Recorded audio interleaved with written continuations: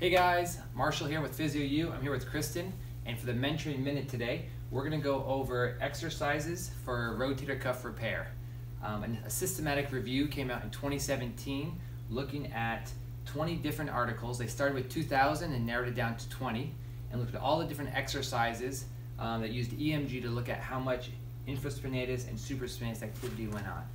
They looked at over 43 exercises and 9 met the criteria that had less than 15% of MVIC for the supraspinatus and infraspinatus.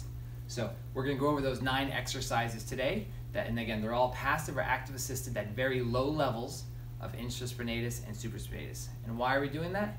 Because there's a high re-tear rate in these rotator cuff repair patients, especially if they have other comorbidities, the size of the tear. So how do we limit those re-tears but also make sure they get back to their mobility in these early stages? So the first one would be either supine, standing, or sitting, passive external rotation using a stick. So again, right arm's going in external rotation, being pushed by the left arm. The next one is wall-assisted external rotation. So patients facing the wall, arms on the corner, and then slowly they're going to turn their body away, letting their shoulder be pulled into external rotation. Again, be careful if they have an infraspinatus repair, as this does stretch the infraspinatus. The next one would be the supine press up. So go ahead and push up. Use your left arm to push, your right arm's just going along for the ride. Again, press up, trying to stay below 90-degree angle. Okay. So you're getting gentle range of motion into flexion. Good. And relax. Instead of a stick, this can also be done with a washcloth. Starting with hands together for more stability. Again, you're trying to lift up, and then progressed to hands apart. Again, all of these exercises had less than 15% MVIC of infra and supraspinatus. And down. Good.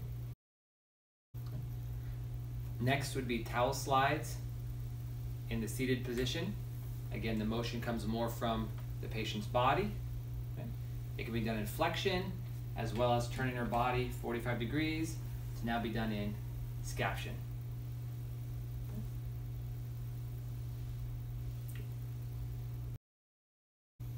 Okay. Next is pendulums, where the patient either rests her body on her hand or on her forearm, depending how well she's able to let the arm relax. Okay. A couple of studies looked at different sizes of pendulums.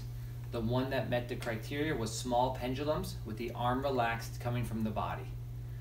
It showed that large pendulums, or if this is done incorrectly, where the shoulder stiffens up, actually had too much activity in the supraspinatus or infraspinatus. So keep the motions fairly small and make it come more from the body than from the shoulder. The last exercise is prone SCAP retractions with the arm staying on the table.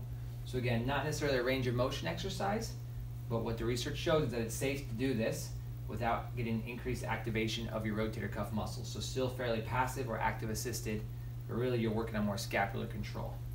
What was interesting about that article is a very commonly given exercise would be using pulleys, which had higher level activities than the criteria. So they did not meet the criteria.